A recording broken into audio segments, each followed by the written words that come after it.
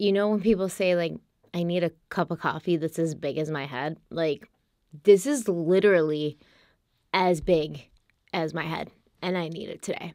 Hello, everybody. Welcome back to my channel, and thank you for joining me for another true crime deep dive. This is part 2 of the case we're covering right now, so if you haven't seen part 1 yet, I've linked it in the description box, and you should definitely watch that first because 1 comes before 2 for a reason. Now, there's way too much in part 1 to recap, but today we're talking about the build-up to the murder of Susan Reinhart, an English teacher at Upper Merion High School in Pennsylvania, and the disappearance of her 2 children, 11-year-old Karen and 10-year-old Michael.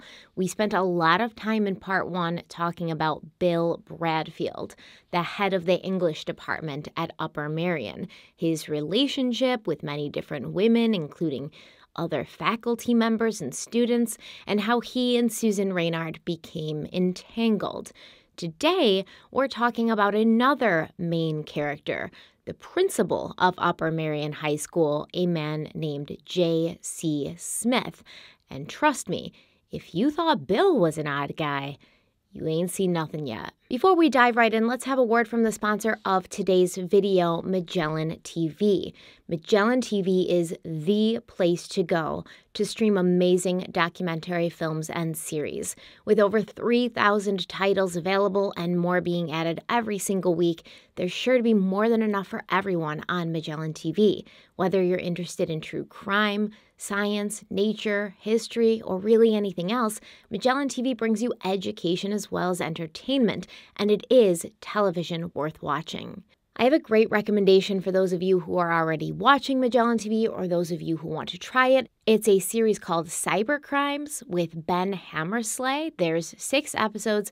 Magellan TV was built by documentary filmmakers who share your passion for gripping true stories, and you can watch it anytime, anywhere. Magellan TV is available on iOS and Android. You can watch it on your phone, tablet, computer, smart TV, Roku, Amazon Fire TV, and so much more. Magellan TV is my go-to when I'm putting on makeup in the morning and I want something to just play on my cell phone, or, when I just want to isolate myself from this world and lose myself in another world. I love the From Above series on Magellan. I've raved about these films before. They're just beautiful and such a great distraction from everything ugly about the world, because everything looks way better from thousands of feet up. I know so many of you already are watching Magellan TV because I chat with a lot of people about what you're watching and what you think about it. But if you don't have Magellan TV yet, now is as good a time as any to sign up, as Magellan TV is offering viewers of my channel 30% off an annual membership, which will give you an entire year for less than $3.50 a month. Simply click the link in the description box to redeem the special offer today. Thank you so much to Magellan TV for sponsoring today's video, and let's dive in. Okay, so J.C. Smith came to Upper Merion High School in the fall of 1966 to serve as the school's principal. He was 37 years old at the time and a colonel in the Army Reserves with aspirations to become a general at some point in his military career. Right from the start, everyone at the school found him to be very different. So, you know how everyone loved Bill Bradfield and everyone just couldn't get enough of him and everyone thought he was just the greatest? It's the exact opposite with J.C. Smith. On the first day of school, he wore his full Army uniform and he paced around the halls in his normal way, as if he were walking drills, erect, poised, purposeful. After that day, he always wore black suits, but sometimes the suits would appear to be ill-fitting, a detail that his secretary, Ida Machucci, asked him about. Jay told Ida that he only bought his clothes from the Salvation Army, and that was the end of the conversation. He was 6'2", his dark hair was receding prematurely, and he was described as having waxy-like skin. He didn't technically stand out, but the one thing those who crossed his path could never forget were his eyes.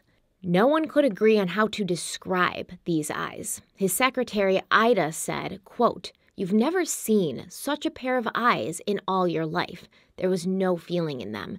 You might think you've known a few people with cold fish eyes, but not like his." End quote.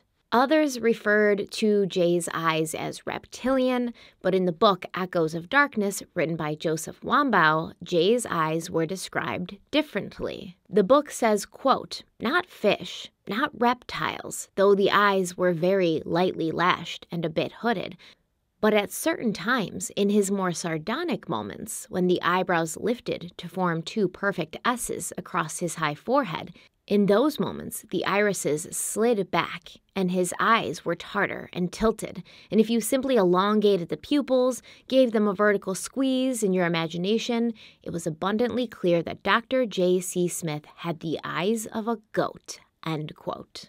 Ida said that when her new boss started, it took a full week for him to come and introduce himself to her. From the start of his new role as principal, J.C. Smith confused everyone around him. He would come to work for the day, but then he would disappear for hours and no one could find him, even though they really tried. Later, he would show back up, walk briskly into his office, and shut the door, locking it with no explanation to all the people who had been trying to track him down throughout the day.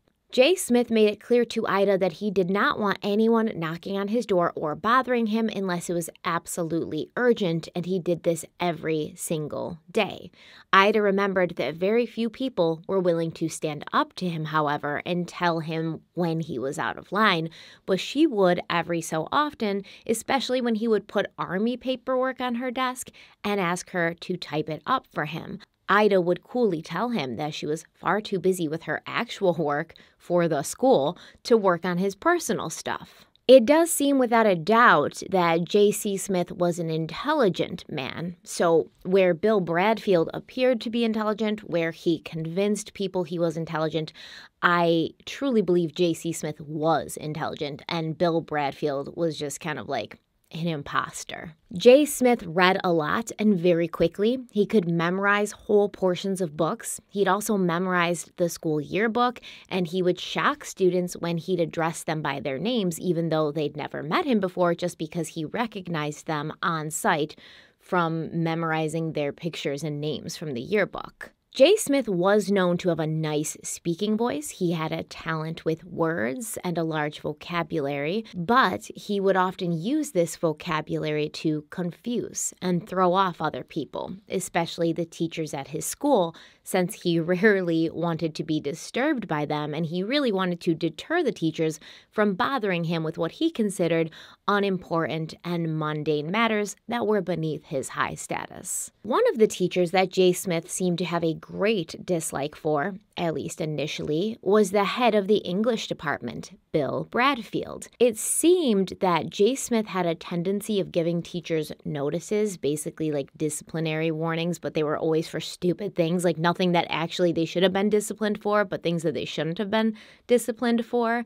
And Bill, as the representative for the teachers, he would be responsible for bringing their grievances to the principal when they felt they had gotten a notice unfairly. On one of these occasions, J. Smith listened to Bill's issue and then coolly responded that he found his reasoning to be periphrastic. But Bill didn't know what that word meant, which probably drove him crazy because he considered himself the most intelligent and handsome man to ever walk the earth. So Bill had to run out of the principal's office so he could look up the word and then productively respond to it. But by the time he would come back, J. Smith had disappeared again and no one could find him. So it was kind of like a distraction that J. Smith used.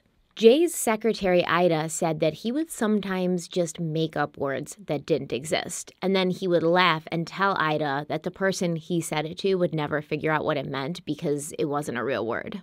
He told her that these teachers, these pseudo-intellectuals, needed the exercise, the mental exercise that he provided. One time, Ida herself got a disciplinary notice from J. Smith, and she was livid because J. Smith was in his 30s, Ida was in her 50s. She'd been at the school for years. She'd never gotten into trouble. He shows up, all of a sudden he's changing everything. So she marched into her boss's office and asked him to explain himself, to which he responded that she'd been given a warning because he didn't like that she brought in candy every day and put it on her desk, since it encouraged teachers and staff to loiter around the principal's office, and he didn't want them there. In the book, Principal Suspect, written by William C. Kostopoulos, it is said that Upper Marion High School flourished under the direction of J.C. Smith. Now, there's two things we need to keep in mind here. First, Kostopoulos was one of Smith's attorneys later on. And second, that is a very different story than the one every other single person had to tell. J. Smith turned the school upside down. Like, he came in and just threw out the rule book and wrote his own in like invisible ink that nobody had the key to. He was known to bring his garbage from his house to the school and throw it out in the school's dumpster, and the custodians would often see him at the school late at night after everyone had left for the day. One night, they saw him leave his office and stroll to the bathroom wearing only his underwear. J. Smith spent a lot of time in the bathroom during the school day, too, washing his hands. It became a running joke at the school because he could be found in a bathroom 15 to 20 times a day, scrubbing at his hands. There were also multiple reports of a strange smell coming from his office all the time. His secretary, Ida, described the smell as chemical or medicinal, but it was constant. And Ida was always taking calls for J. Smith from multiple strange women who would leave these cryptic messages for him. In his role as principal, J. Smith was responsible for interviewing and hiring new faculty and staff, and he had a way of making people uncomfortable, which he seemed to enjoy. So I think he did it on purpose. He liked to shock people. He liked to say things that would embarrass people or shock people, I think just to like see their reaction or feel some sort of power, some control, that he was able to elicit a reaction in them. He asked one prospective teacher what kind of birth control she used. He asked another interviewee to explain how she handled her sex life. And remember Vincent Velasquez, Bill Bradfield's little protege? Well, J. Smith interviewed and hired him, but not before telling him, quote, "Young man, just remember one thing. English literature is nothing more than effing and sucking," end quote. Of course, he did not say effing, but, you know, I am a lady. Since Jay didn't want to be bothered by the day-to-day workings of the school, the teachers soon figured out that they could do pretty much anything they wanted, and no one adapted to this new freedom more easily and more quickly than free-spirited epic poet Bill Bradfield. There was no longer a dress code, at least not one that was enforced, for students or faculty, and Bill started showing up to school in sneakers and like puffy vests, and he started growing his beard. Like, it was at this point that he let his beard grow wild, and he started really looking like Rasputin, which was his nickname. J. Smith also took to getting on the school's PA to make announcements. I don't know if schools have PAs anymore, but back in my day, you know, like in the morning, they would do the school announcements and the Pledge of Allegiance and all of that stuff over the PA. And usually that would take about like 10 minutes in the morning, right? But J.C. Smith's control of the PA turned into rambling monologues that sometimes lasted all of first period. And as the years went on, they got even longer, cutting into second period. In the book Echoes in the Darkness, we're given an example of one of these speeches. Apparently, J. Smith would say, "This is your principal speaking. There's a new regulation for gym clothes. You may wear yellow bottoms and blue tops, or you may wear blue bottoms and yellow tops. I trust that this will please authoritarians in the faculty and displease libertarians, but I have one caveat. In the winter, it shall be the duty of each and every student to be encased in warm underwear." Why do I get the impression of like a creepy Dr. Seuss? Yellow tops or blue bottoms or yellow tops, whatever you want. Red fish, blue fish, one fish, two fish. So yeah, he was running wild. And the brave teachers who would bring their grievances to J. Smith would be abruptly shut down. One teacher complained to him that some of the students were like racing cars in the parking lot and sunbathing on the roofs of their cars because at this point, like the students were basically doing whatever they wanted. J. Smith responded that he didn't have the time for the overreactions of a menopausal woman. Another time, Ida told him that the students were smoking weed on school property, and Jay said to her, "What do you want me to do, Ida? Kill them?" We talked last... I'm sorry. It's just ridiculous. Like, could you imagine a principal saying that? Like, the secretary's like, "Listen, these kids are smoking weed." And he's like, "What am I supposed to do about it? Kill them?" We talked last time about how Bill Bradfield had gotten himself the nickname Rasputin. Well, Jay Smith also had his own nickname given to him by Vincent Valitis. Jay Smith was always disappearing.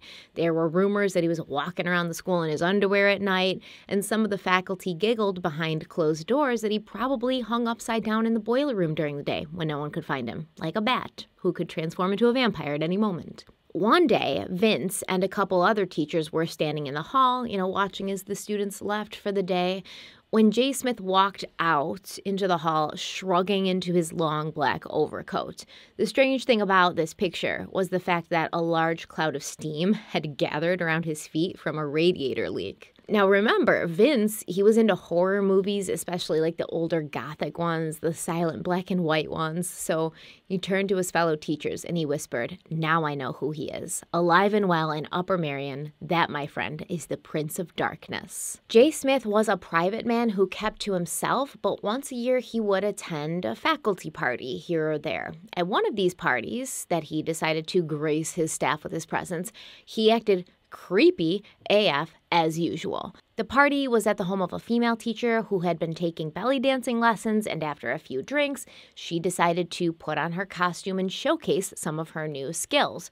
While this was happening, Jay Smith got real close up behind two other female teachers. They said they could feel his breath on their necks, and he whispered, "What does one do when a portion of one's anatomy gets hard?"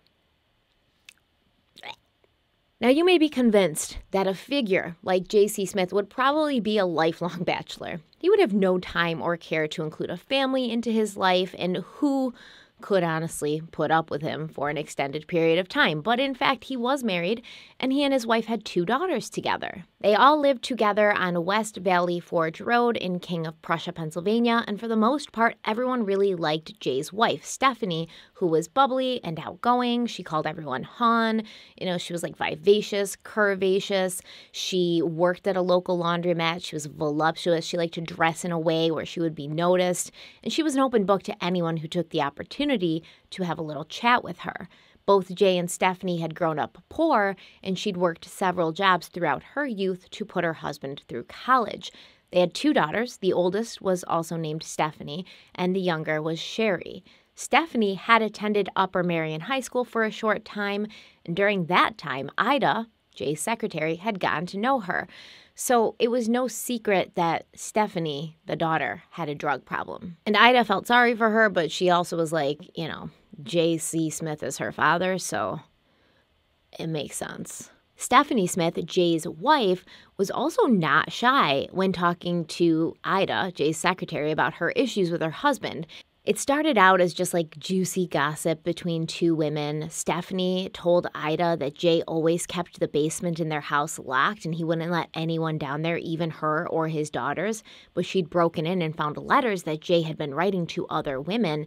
And Ida wasn't super surprised by this because remember, she was Jay's secretary. She's always fielding phone calls from different women and taking down these cryptic messages from these women to J.C. Smith. During another covert mission to the basement, Stephanie had found a swingers magazine, and one page had been marked. On this page, a couple was shown with their backs to the cameras, and it was basically a personal ad. So essentially, the couple pictured was soliciting messages to their P.O. box from anyone who wanted to share their bed and bodies. But even though the man in the picture was wearing only boxer shorts and had his back to the camera, Stephanie was 100% sure that it was her husband, Jay. Stephanie also found letters to other women, and she pocketed one to show one of her friends and coworkers. Okay, so these letters are even worse than the one from Susan to Bill. Way worse. But I'm going to read some parts of them to you so that you understand what kind of individual we're dealing with in J.C. Smith. Like, what kind of situation this really is. And I'm going to probably blush and be embarrassed, but I'm going to do it. So one letter is addressed to Love Woman, and Jay writes, quote, "We've been working, loving, effing, and smoking for over a year now, and I thought on your graduation a status report is in order. As we agreed, our relationship is sexual. I love your..." Oh, no, I can't do it. I can't, when I wrote this, I was like, I'll be able to say this, but let's try again. I love your bee jobs and get red hot seeing my C in your mouth. The letter just gets real dirty from there. Like, it was dirty already. It gets worse. And I know you're all probably adults here, but I don't want to offend anyone, right? Because I feel that reading some of these passages out loud would almost be like either sexual harassment or like porn at this point. So it's just real spicy, real spicy. I wish I could read them to you. But I don't feel like YouTube would like that, and I feel like there's, definitely people out there who are going to be clutching their pearls and like, what? We didn't ask for this, so we're not going to do it. But anyway, he signed this letter. I can't even tell you what he signed the letter. Your love C forever. You know what C stands for, right? And then he talks about how he got some special cocoa butter so that a specific portion of this woman's body would not be sore. And it's a portion of the woman's body that is on her backside. Okay. In another letter, he wrote, quote, no matter what we've done, I still love your bee jobs the best and get red hot looking in the mirror, watching my blank go in and out of your...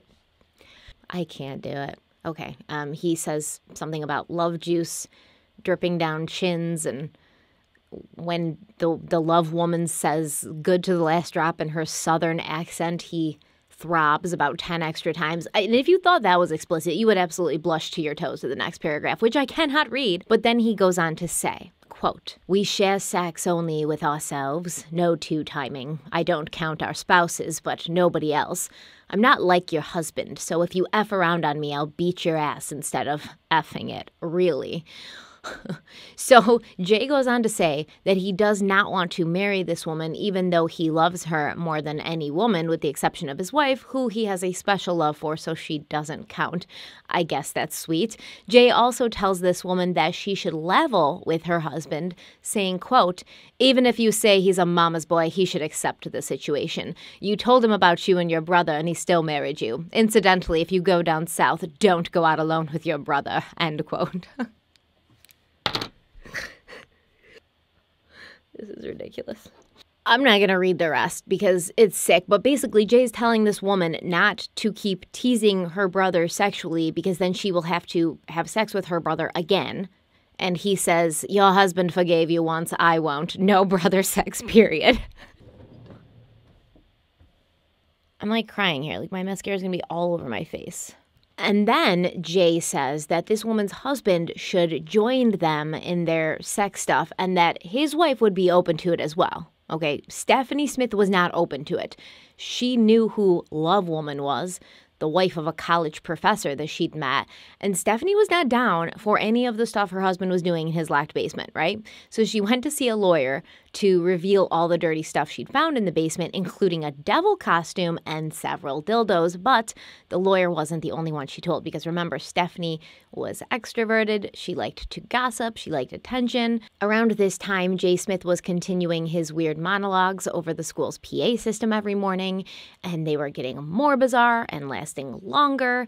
Also around this time, the local police were getting calls from business owners in the town. Apparently, J.C. Smith had a bit of a shoplifting problem, and multiple store owners had witnessed him lifting their merchandise, but the whole sordid affair was kept quiet because Jay was considered a master educator and a prominent member of society. In the mid-1970s, Jay's wife Stephanie was given the unfortunate diagnosis of terminal cancer, so that may have contributed to Jay Smith getting away with shoplifting because everyone knew that his wife was dying and they felt bad for him and they kind of assumed he was acting out, behaving in ways he normally wouldn't if he wasn't crushed by grief and confusion. But in the middle of Stephanie's battle with cancer, when she was in and out of the hospital and hooked up to tubes, the Smiths' oldest daughter came back home, trying to find a better path in life. Jay Smith's daughter, Stephanie, had gotten married to a man named Edward Hunsberger in 1977. They were both addicted to heroin. They both were jobless because of this addiction, and so Stephanie became a sex worker in Philly to finance their drug habit. Things were not going well, and Edward had landed himself in some legal trouble, having been convicted of armed robbery in 1975. So, in September of 1977, the couple decided to leave Philly and go back to King of Prussia, moving in with Stephanie's parents, hoping for a fresh start in a brighter future. Edward was on probation, and he was required to keep in touch with his parole officer, and both Stephanie and Edward had started getting treatment for their addiction. So you would think that Stephanie trying to turn her life around by moving in with her parents, the people who should have been the most motivated to see her succeed, it would be a positive thing, but it ended up being the worst choice she could have made. In the winter of 1977, Stephanie wrote a letter to an old friend where she expressed her concern and paranoia that her father had somehow caused her mother to get cancer. At the very least, he had figured out a way to make her cancer spread from her stomach where it had started to her intestines and lymph nodes.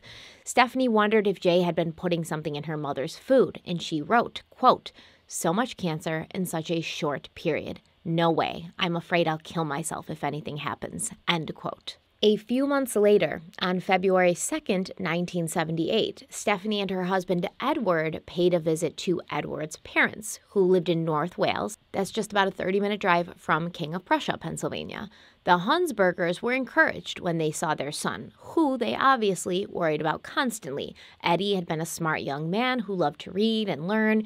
He had been looking forward to a bright future before the drugs, but they could see that he was making steps towards getting better, so they were encouraged. Eddie would visit his parents, Dorothy and Pete, at least once a week, and on this day, he'd come to do his taxes. Before he and Stephanie left that day, they told the Hunsbergers that they would be back later, but they didn't come back later. They never came back again. No one saw Stephanie and Edward Hunsberger after February 2nd, 1978, except for one person, Stephanie's father, J.C. Smith. After 2 weeks of not seeing their son, not being able to contact him, Dorothy Hunsberger began calling everyone she could think of. One of her first calls was to Jay Smith, who she knew the couple had been living with. Jay told Dorothy that Eddie had found out he had a warrant out for his arrest for writing forged prescriptions, so he and Stephanie had decided to go to California and lay low.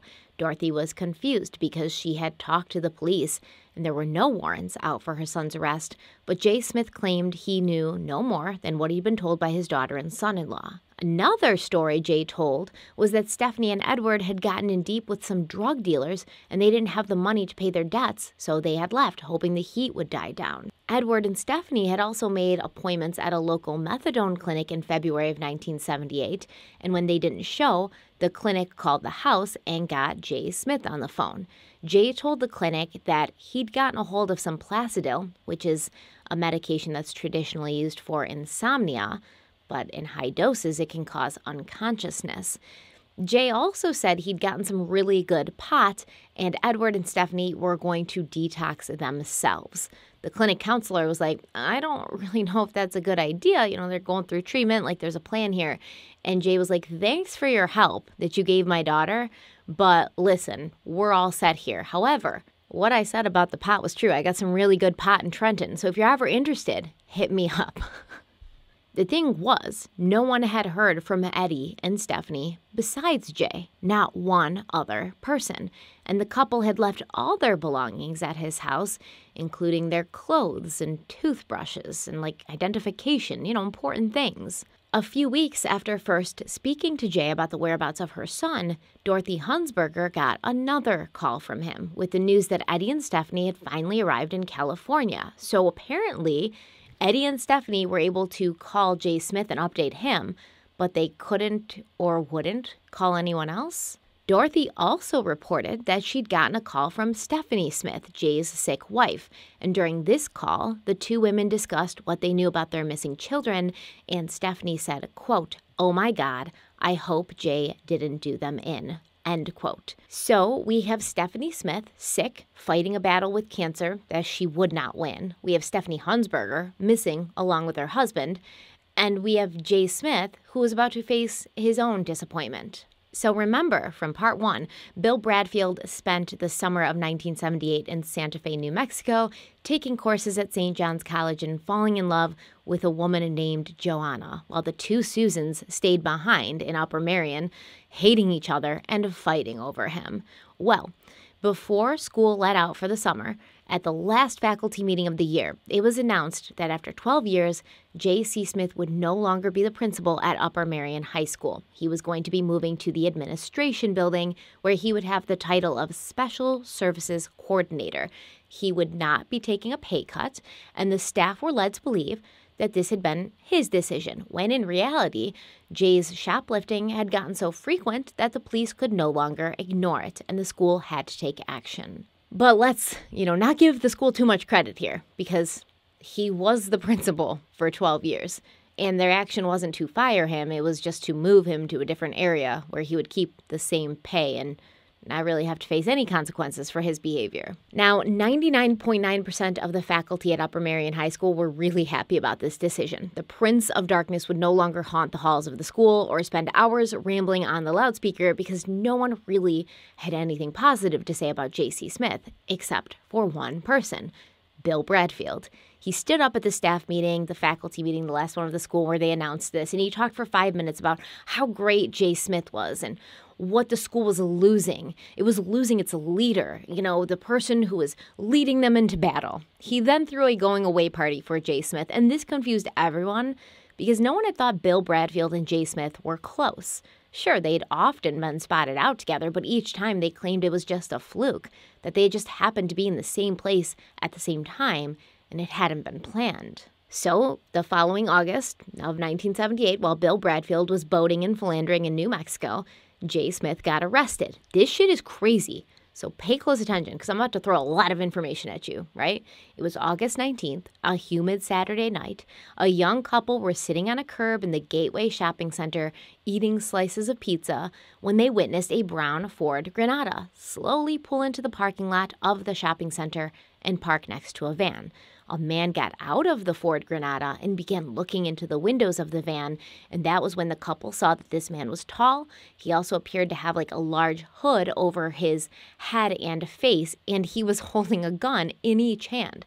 Obviously, they were terrified. They literally crawled away as to not attract his attention and called the police from a payphone. A radio broadcast went out with a description of the car this hooded, armed man had been driving, and within just a few minutes, the brown Ford Granada was spotted, driving erratically and heading south in the northbound traffic lane. The police pursued this vehicle and were able to get it to stop at the Route 202 on-ramp at Valley Forge Road. Remember, Jay Smith lives on Valley Forge Road. The person driving the vehicle was former Upper Merion High School principal and the Prince of Darkness himself, J.C. Smith. Within moments, the police saw that Jay had a .22 Ruger in the car with him, and he was promptly arrested before the officers began to search his car, and they found some stuff. A black leather pouch on the front seat that held 4 loaded handguns, a sleeve from a football jersey that had been fashioned into a hood mask, a bolt cutter, along with other tools that police knew were commonly used to break into cars.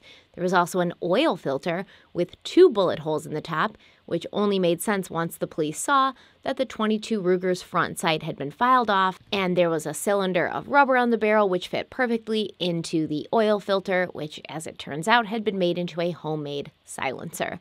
2 syringes were found, one in the car and one in Jay's pocket, and these syringes held Placido, the same substance Jay had told the methadone clinic that he had gotten to help his daughter Stephanie detox.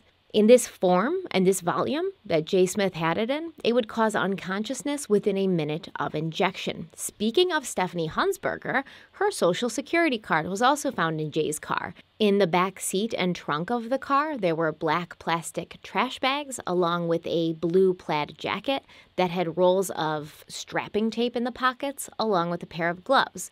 Jay would later claim that the Placido was not his. It belonged to his daughter and her husband, but who was in his pocket in his car. And they'd been missing for 6 months. J.C. Smith was booked into jail, and around midnight, one of the police officers who was walking by the booking area overheard Jay on the phone whispering to someone. He said, quote, "Even before the bail bondsmen get over to the house and take everything out, including the files," end quote. Okay. So obviously the police are thinking that there's going to be some good stuff at Jay's house if he's trying to get someone to clear the place out before law enforcement could get there. So the arresting officer alerted detectives. They drove right over to Jay's home on Valley Forge Road to see exactly who had been instructed to tamper with evidence. And they got there a little before 1 a.m. and waited. They didn't have to wait for very long. Less than an hour later, a car pulled into Jay Smith's driveway and a man emerged that the police described as short, slight, and resembling Woody Allen. This guy ended up being an out-of-work school librarian with 4 college degrees, who'd been a close friend of Jay's for years.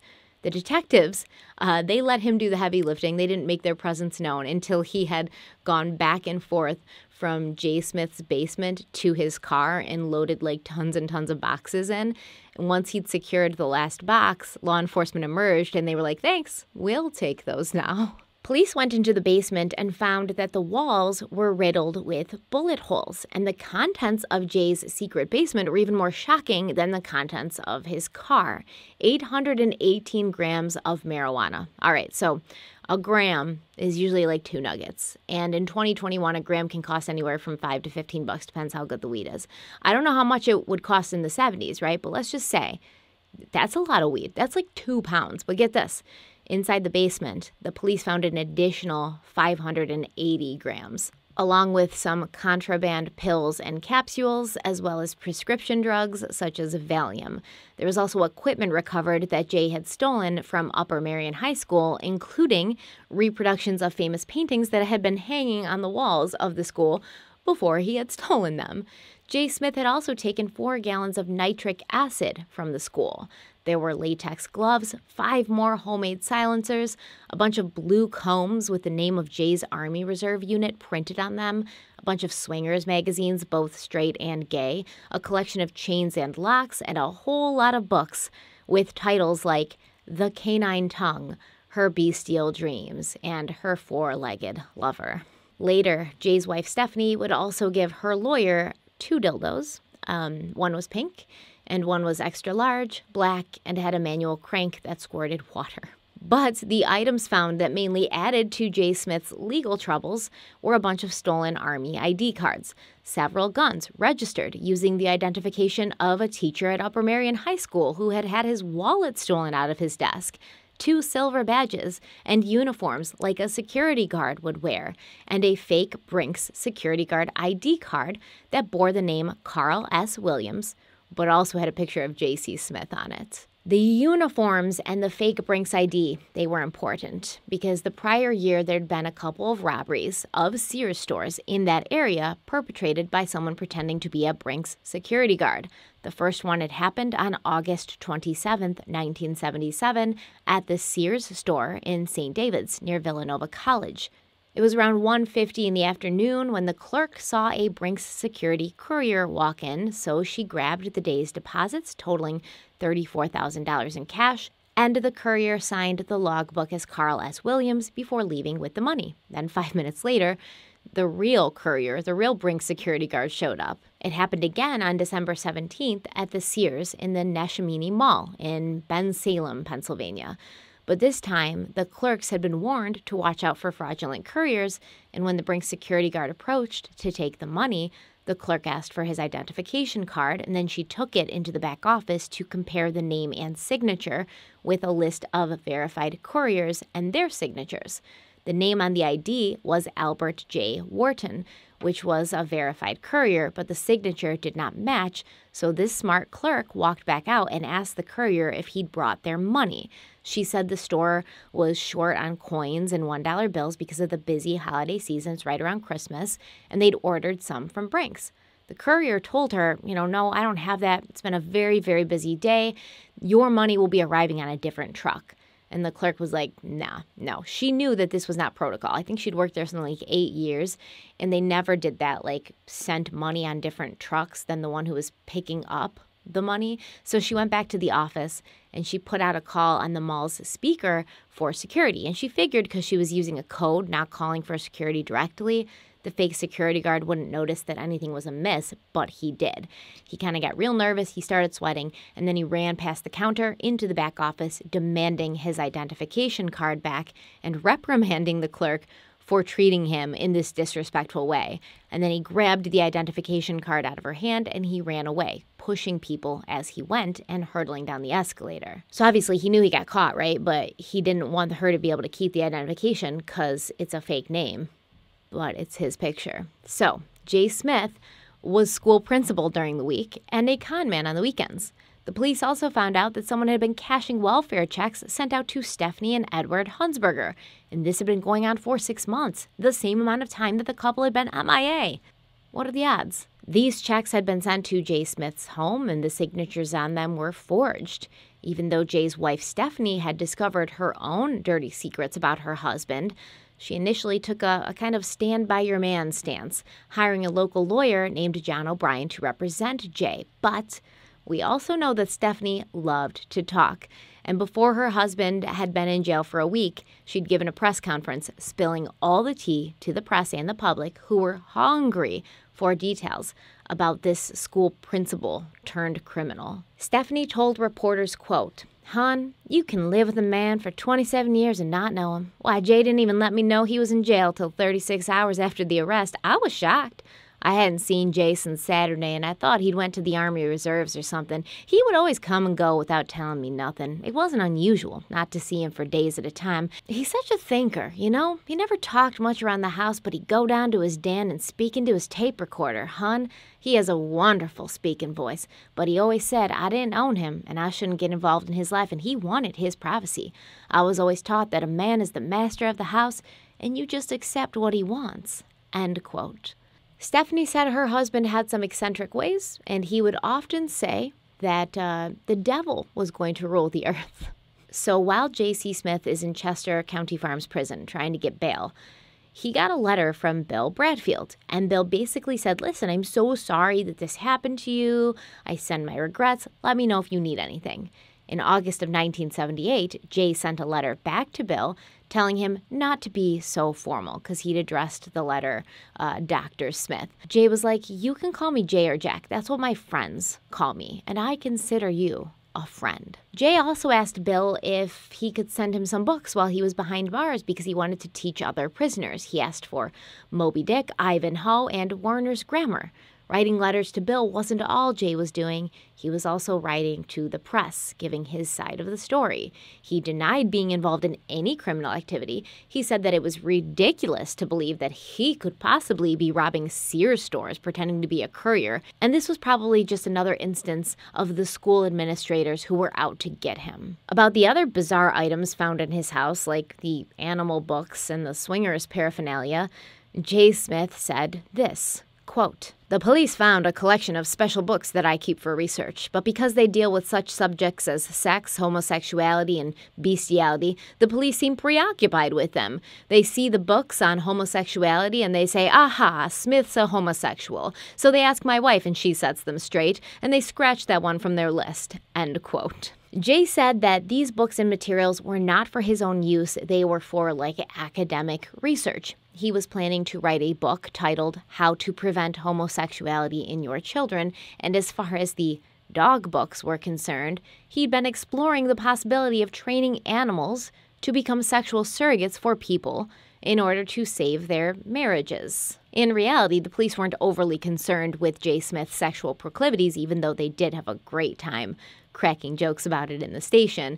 They were more concerned with the whereabouts of Stephanie and Eddie Hunsberger and the possible connection of the massive amounts of placido found in the possession of Jay Smith.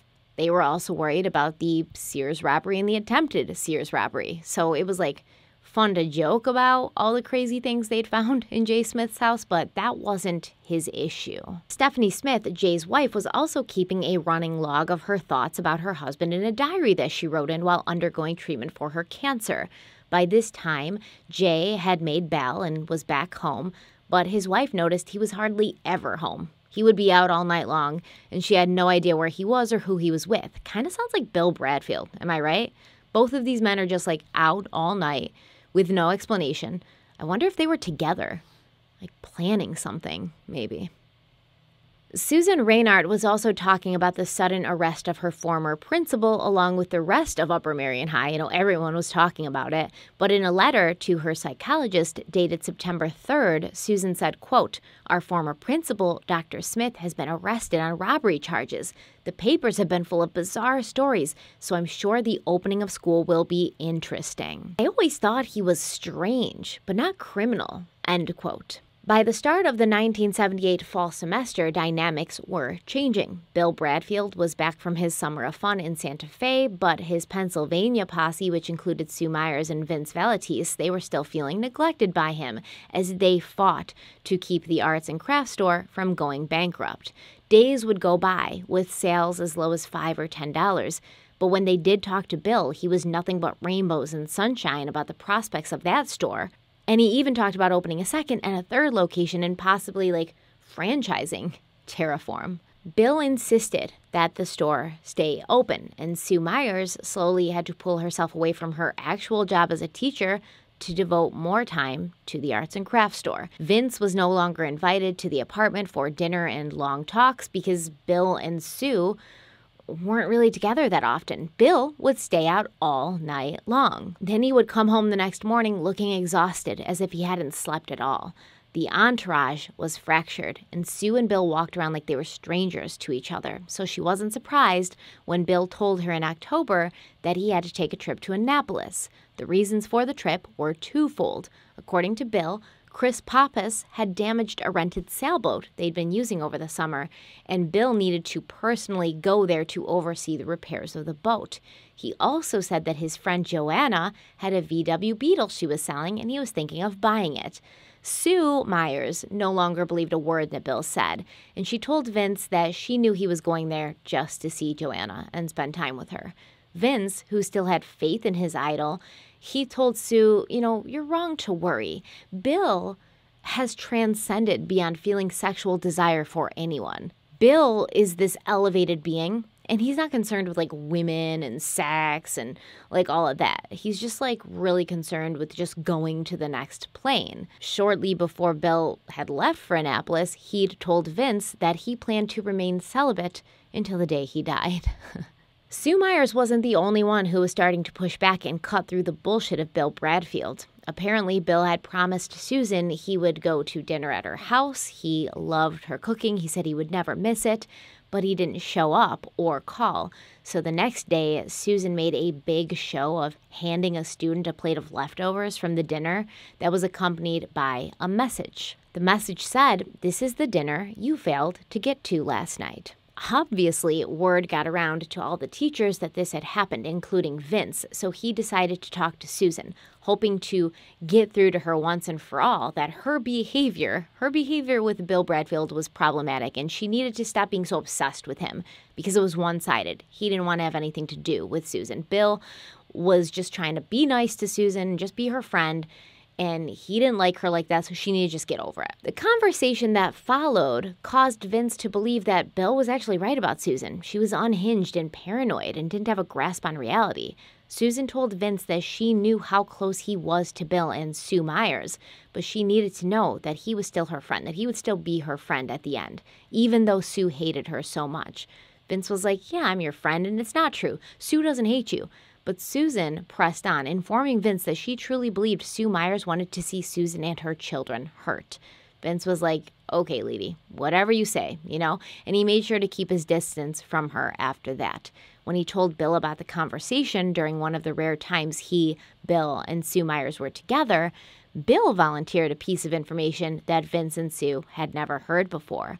Bill said he knew for a fact that Susan Reinhardt was dating J.C. Smith, the former principal of Upper Marion High School, who was currently out on bail after being accused of a bunch of crazy shit. Bill said that Susan and Jay had pet names for each other. Jay called Susan Tweety Bird. Sue and Vince were shocked because Jay Smith had always been a really heavily disliked person, and all the things that had come out about him since his arrest, how could any woman find him attractive?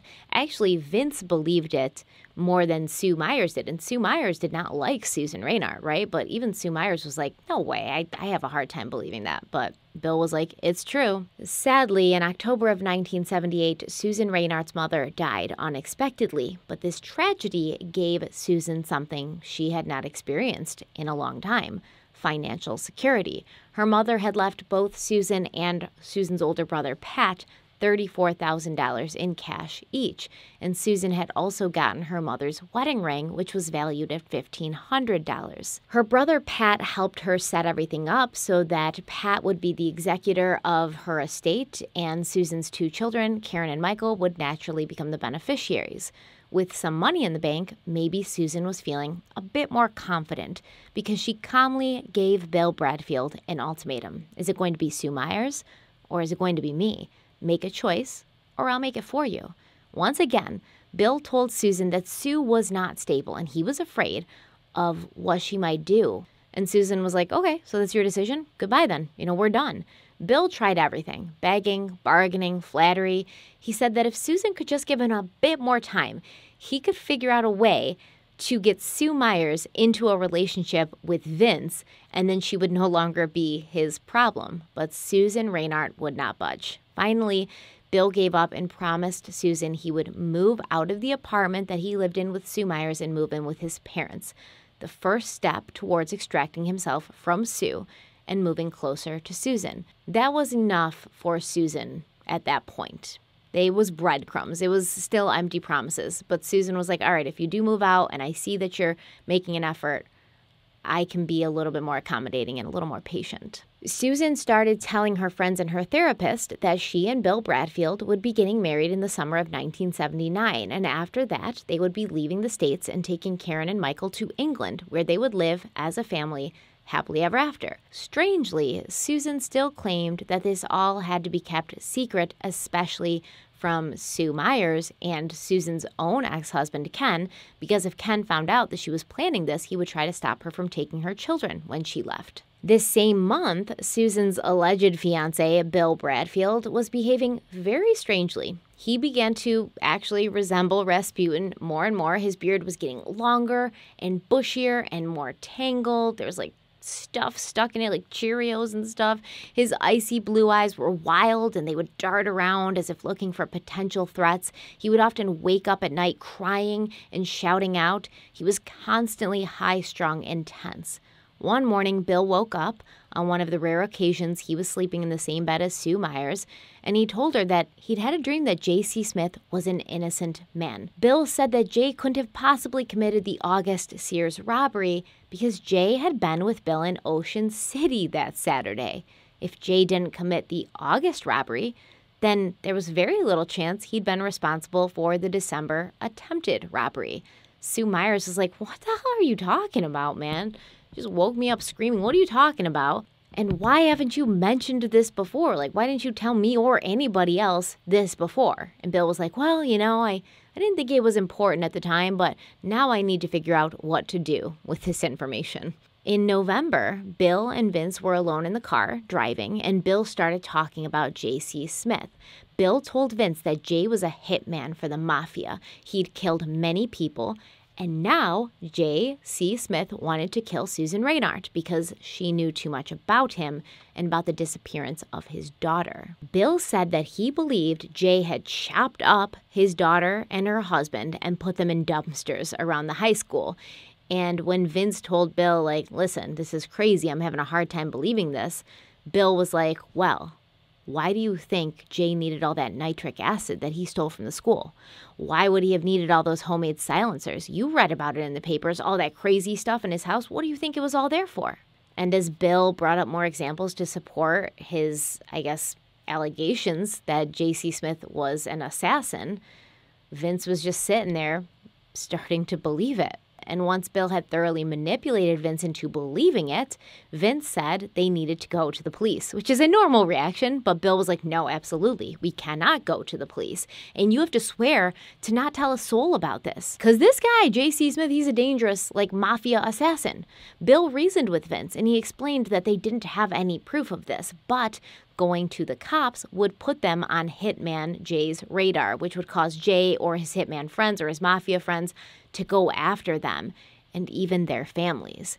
Bill's plan was to try and keep Jay under control. Manipulate him, keep him under control, keep him from killing anyone until Bill and Vince had collected enough evidence to prove these allegations. Bill also told Sue Myers about Jay wanting to kill Susan Reinhardt, but he said a kind of different story. He didn't say that Jay was an assassin for the mafia. He was like, I don't know why Jay wants to kill Susan, but he does. He said, all those nights that I've been gone, all those mornings I've come home looking exhausted, you thought I was out cheating on you, but I wasn't. I was with Jay Smith trying to convince him not to kill Susan. It's a full-time job. This guy's got me up all night trying to convince him not to kill Susan. Now, at this point, Bill Bradfield was spending 4 or 5 nights away from their apartment. So Sue was like, maybe he's right. Maybe that's what he is doing. One day, Bill brought Sue over to Jay's house to deliver some books. She stayed in the car because she didn't want to see Jay Smith, but when Bill came back, he told her that he believed Jay was innocent of the crimes he'd been arrested for, which is ridiculous because at the same time, he was telling Sue that Jay Smith was a mafia hitman with like an axe to grind with his lover, Susan Reinhardt, Tweety Bird. But he's also like, Sue, this is just tearing me up. I don't know what to do about it. Like an innocent man is being charged with these crimes. What do I do? And it's like ridiculous because you're saying he's innocent of robberies. He's innocent of like posing as a Brink security guard, but he's a hitman who's killed people before and is going to kill Susan. So what exactly are we talking about here, Bill? And you know, Sue brought this up. So did Vince. And Bill was like, listen, guys, that's not my business. It's not my business to say what he's guilty for or what he's not guilty for. It's my business to show when he's not guilty for something that he's being accused of. The rest of it, it's not my problem. But you're making it your problem because you're saying that you're trying to keep this guy from killing Susan Reinhardt. Wouldn't it be easier to just let him go to jail for the Sears robbery so that he can't kill Susan Reinhardt, and then you wouldn't have to spend 5 nights a week like staying up with him and having the you can't kill Susan Reinhardt talk every night? Like, wouldn't that be easier? Because that's not what was happening, right? Bill Bradfield was not trying to convince J.C. Smith to not kill Susan. He was trying to convince him of something else, in my opinion. But could it be that Bill was setting a narrative? Could it be that Bill Bradfield had made a deal with Jay? Maybe like, I'll give you an alibi for the Sears robbery in August. I'll say you were with me if you help me deal with my little Susan Reinhardt problem. I mean, I don't know. I'm just speculating. I do know, however, that Sue Myers took a peek in Bill's diary around this time, and she claims that he wrote the words, I would like to kill Susan Reinhardt. So just spitballing, just guessing here, though. It was not long after this trip to Jay Smith's house and the ultimatum conversation with Susan Reinhardt that Bill presented Sue Myers with a cohabitation agreement. Sue had been with Bill long enough to know that he had a reason for everything he did. So she asked him why. Why, after living together for 5 years, after being together for over a decade, did he want her to sign this now? And Bill said that he was afraid of Susan Reinhardt. In her obsession with him, she had named him as a beneficiary on her life insurance. Now, why was this a bad thing? Well, Bill had been telling Sue and Vince for weeks that Jay Smith wanted to kill Susan Reinhardt. And if Jay happened to succeed in killing Susan, the microscope might be turned on the person who was listed on Susan's life insurance, which would be him. Sue was like, okay, that's weird, but once again, what does that have to do with me and this cohabitation agreement? And Bill was like, listen, signing this agreement will protect you from any legal battles that I might encounter with Susan's next of kin in the event that she is murdered. But none of it really made any sense because Bill also told Sue that if something did happen to Susan, he wouldn't take any money. So why would there be a legal battle if Bill wouldn't take any money? Sue actually consulted a lawyer. Thank God she was smart enough to not sign this. And this lawyer was like, this agreement's ludicrous. Don't go signing anything that this guy gives you. This is absolutely ridiculous. So she didn't sign it. During the weekend of Thanksgiving, Bill warned Sue Myers that she should get out of town because Jay Smith usually killed on holidays. And Bill himself left town and traveled to Boston, where he spent the weekend with Joanna Atkin, who is now a student at Harvard. When Bill had approached Sue with that cohabitation agreement, he had not been listed on any life insurance policies. But that would soon change. In December, Susan Reinhardt called the USAA insurance company and requested a $500,000 life insurance policy, and the person she named as the beneficiary was William Bradfield.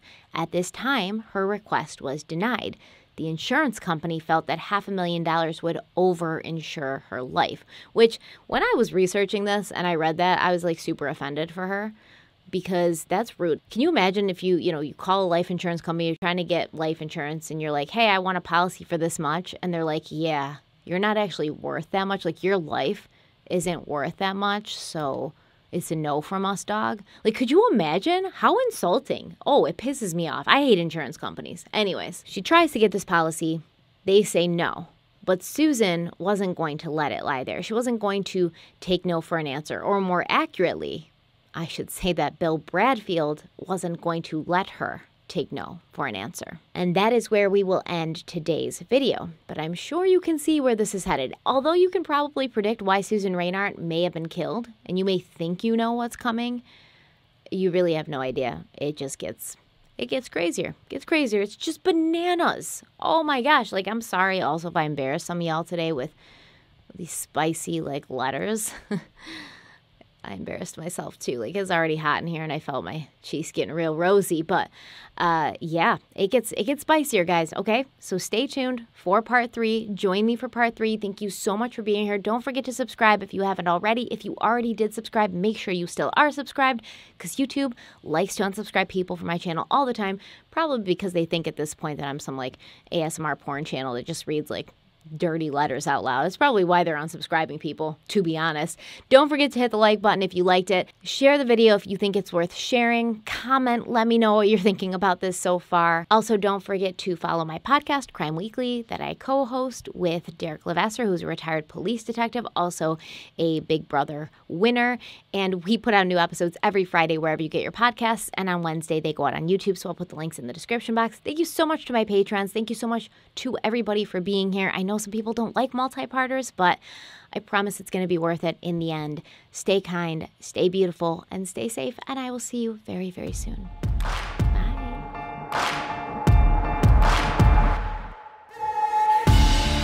Would a levee don't break now, and the bottle's going straight down, and that river runs deep, the mountains get steep, and the voices getting too loud.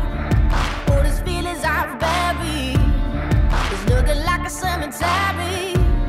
They're coming back from the grave, calling out my name, better say a Hail Mary. Well, you don't know how deep it goes until it's killing you slowly. So you got to let it go. I got blood.